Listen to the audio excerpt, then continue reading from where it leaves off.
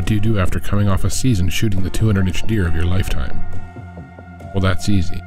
Get back to work, back in the field, and find an even bigger one.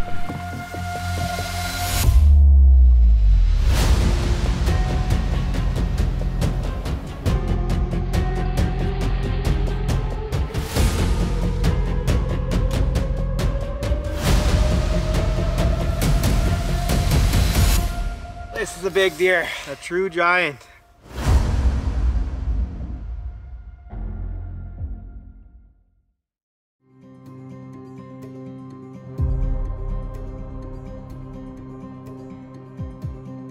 Deer hunting is different for everyone.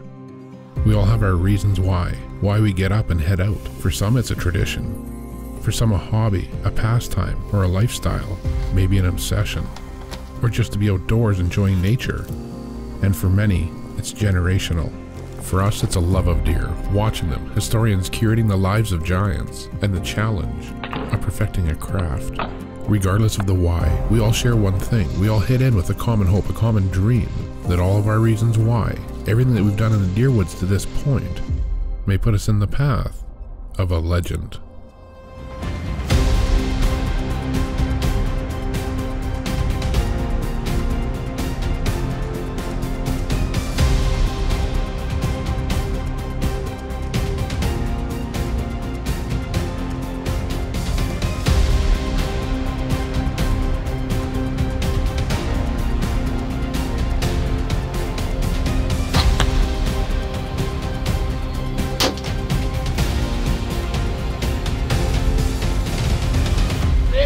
Is a true giant.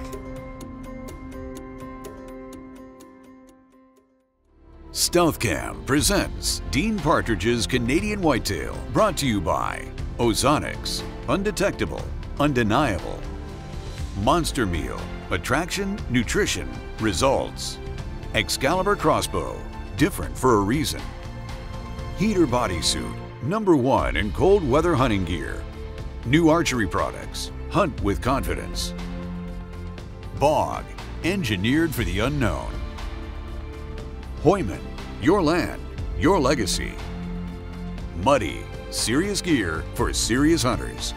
Glendale 3D Targets, the biggest and toughest 3D targets in the world. Nocturnal lighted nocks, switch on accuracy and let it glow. Hunter Specialties, serious hunting tools. Boyd's hardwood gun stocks, better with Boyd's. Raculator, score your trophy fast, easy, and accurate. Old timer knives, built for generations. And by Stealth Cam, proven reliability, proven quality, proven performance. When we're in the woods, we all dream. We all dream of taking that once-in-a-lifetime giant, and Ryan on a freight truck is no different. And with a wall of tremendous deer, Ryan was still looking for that one incredible buck, a deer to break the 200-inch mark. And last season, he found it. After taking a deer like that, people often think it must be hard to hunt anything else. I can attest that that's not true. Taking a deer of that caliber doesn't reduce the fun, doesn't reduce the excitement, or the appreciation of any future hunts or deer. And if anything, just a deeper appreciation for these animals. And when the next year rolls around, you just pick up, head out, and start another season. This has got to be the biggest deer I've ever killed in my life.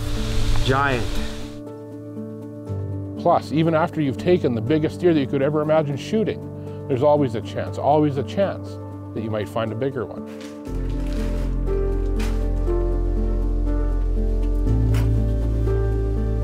Well, we're a week before our opener whitetail season here in Saskatchewan, and just on the way to check a Stealth Cam. We've been watching a deer we call the tri-beam buck.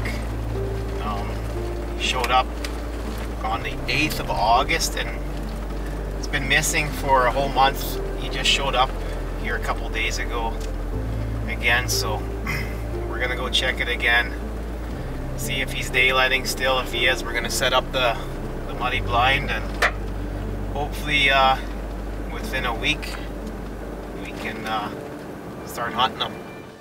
The tri-beam buck, a new buck at a new spot just last year. He was impressive, had potential, but nothing you'd expect a year later to become truly world-class. But this year, tri-beam earned every bit of its Jurassic-themed name, a monster buck, a world-class typical frame. with extras. And that's the stealth camera Ryan was headed to check.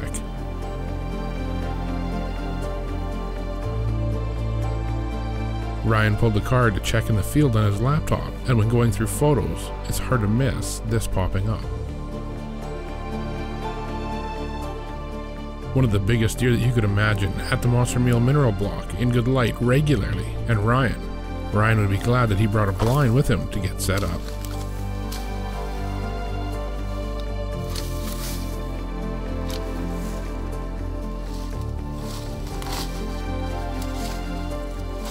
Well, we just got the big muddy blind set up. Came in here today, checked the stealth cam, got the Monster Meal topped up, and the big tri-beam buck is back. He's been daylighting a little bit. We're a week away from season, a little late for a setup, but hopefully when I get back from work and start hunting, he'll be daylighting a little more regular, and hopefully, you know, we get a shot at him. Giving the spot time to settle down when Ryan returns from work to check the stealth cam. The giant's right there, still regular in daylight, and we were just days away from the season opener.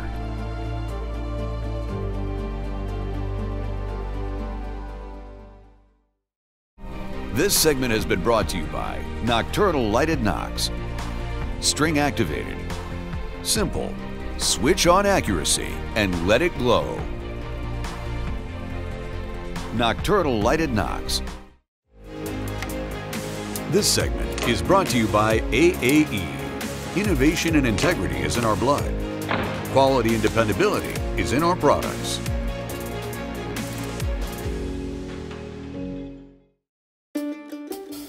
With the mega tri-beam buck a regular on the stealth cam, the season was finally here, and Ryan just had his final preparations to make before it was time to head out.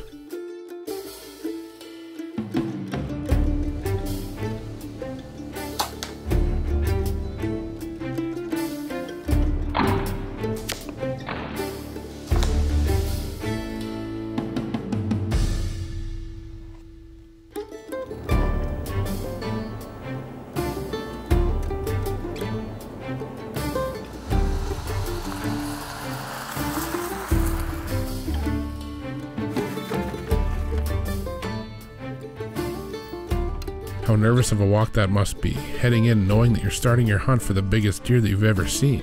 All the thoughts floating around of what might go right, and what might go wrong.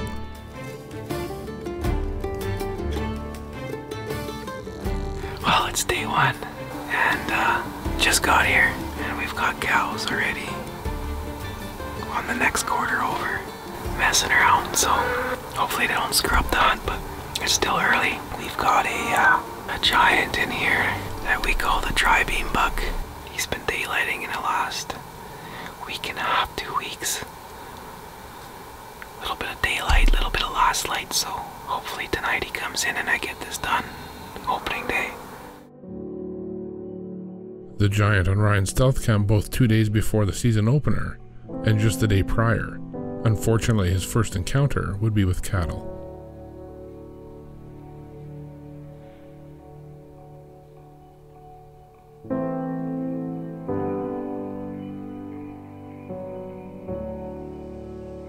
As evening goes, the wind picks up, and the deer begin to move.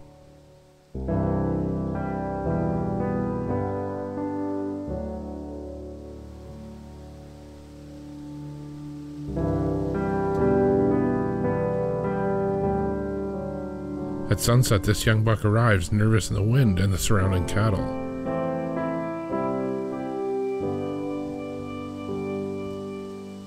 He decides not to stick around, putting a cap to Ryan's day one. Well, it's day two, and the cows are back. So, it's early again. We got a few hours of daylight left here, so I'm hoping the tri-beam buck shows up here tonight.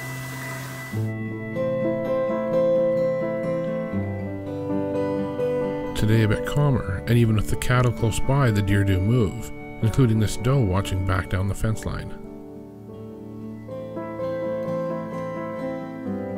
When more deer arrive, all watching down the fence line and then nervously begin to move off, Ryan suspects it's just more cows. But on just day two, Ryan was about to have a world-class encounter. He looks down the fence line and knows just what he sees.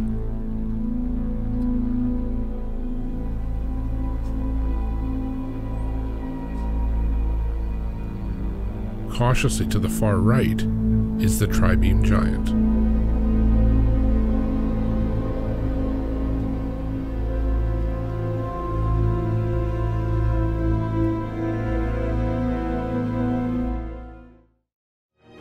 This segment is brought to you by Heumann and the new no-slip H-grip on their full line of tools. Best-in-class tools for every application. Heumann, your land, your legacy. This segment has been brought to you by the Heater Bodysuit. The Heater Bodysuit is the ultimate cold weather hunting garment that allows you to stay on stand longer and sit comfortably. The Heater Bodysuit. You stay warm or your money back.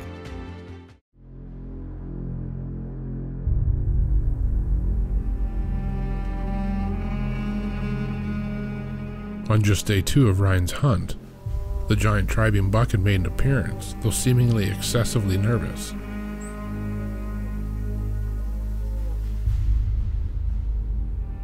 Ryan stays ready and tri-beam starts to make his way to the shooting lane.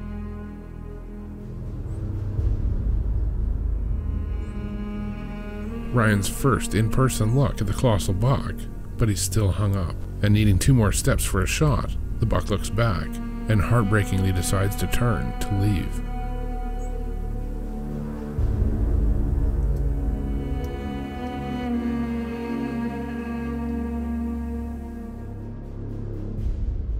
The toughest encounter anyone could imagine, so close, and tri-beam doesn't return as darkness sets in.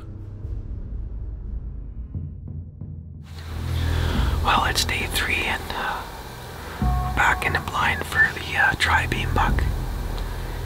He did come in last night, but he didn't make it all the way.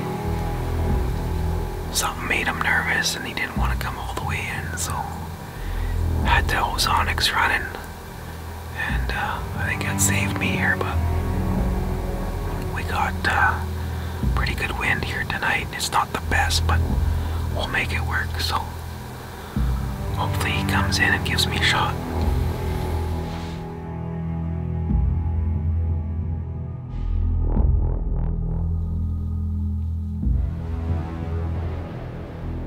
True to form, day 3 starts with cattle, several, ensuring no deer movement for the time being. As evening fades, the cattle disperse, and a nervous doe and fawn arrive. Watching back like the day previous, and though odds are slim, Ryan's going to be ready. And there to the right steps out tri-beam.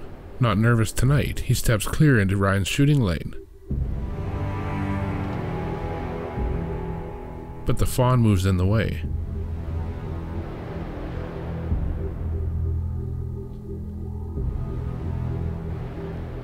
And when the fawn moves clear, Ryan sees his window.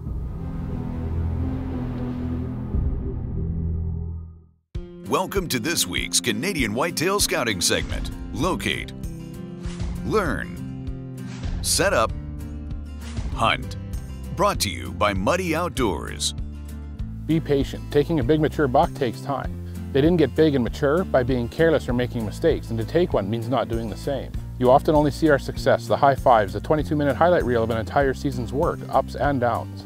And believe me, there are plenty of downs, plenty of blown hunts, and plenty of times that we've made mistakes and had to reset up now on a more educated deer. The key is to not rush these mature bucks. If things aren't right, stay out. Being in a stand on a bad night can put you further behind than just staying away. Wait for the conditions to be just right, wait for the time to be just right, and then strike. And that might take days, weeks, or even maybe more. But hunting that deer smart is going to put you further ahead than being careless every single time.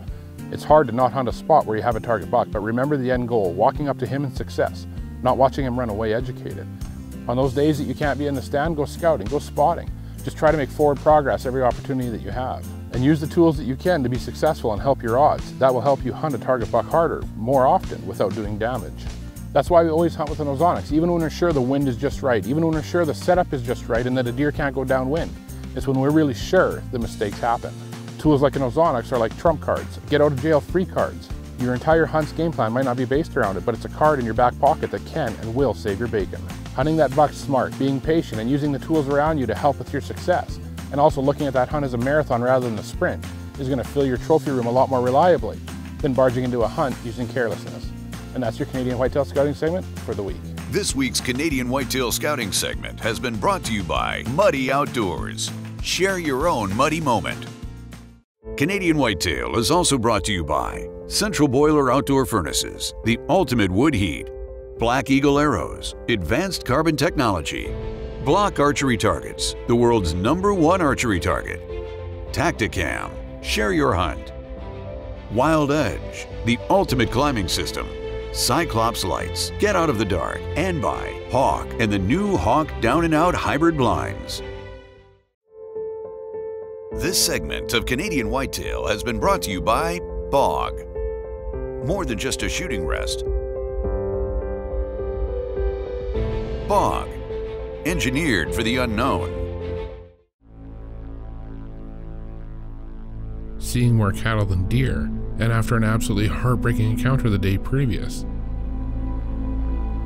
Just at last light, this nervous doe and fawn look back. And there emerges the 200+ inch tri-beam buck.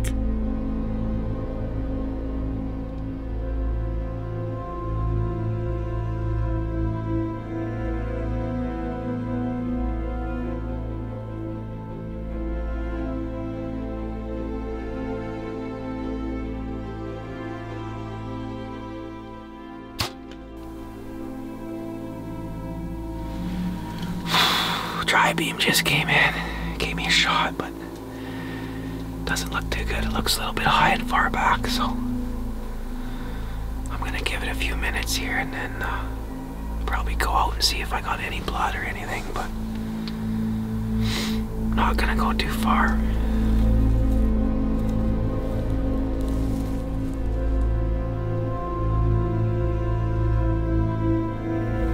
Well, I just got back to the truck here and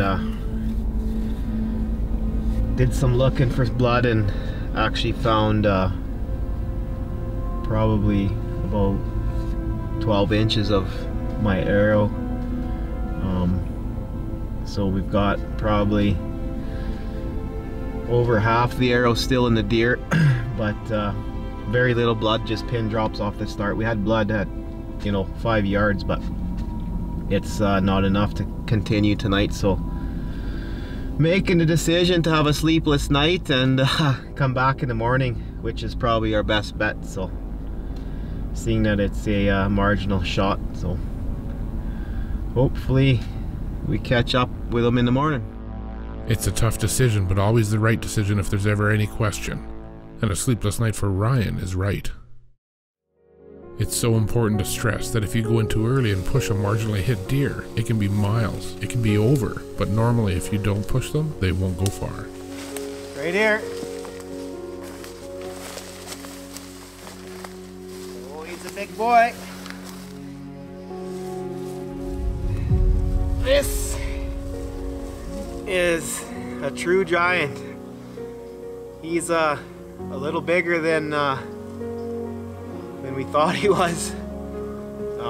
He only went 150 yards. We backed out last night.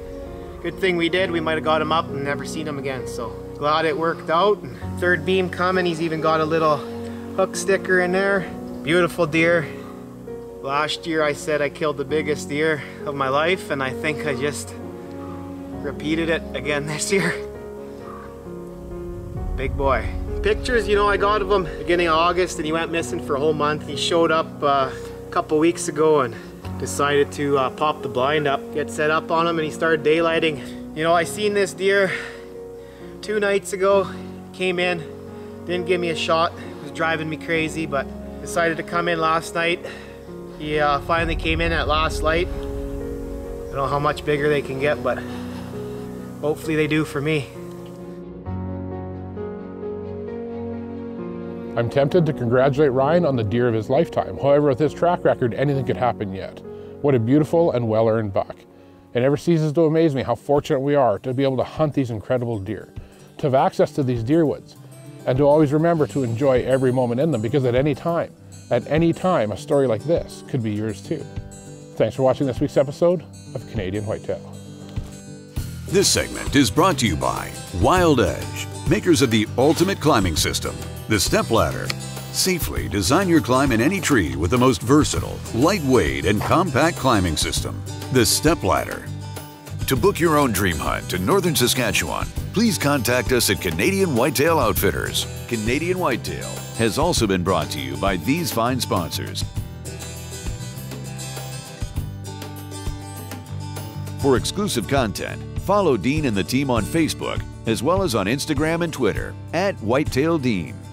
To view all past and present episodes of Canadian Whitetail, as well as new original content, visit us on our YouTube and Carbon TV channels. For Canadian Whitetail gear and apparel, visit CanadianWhitetailTV.com.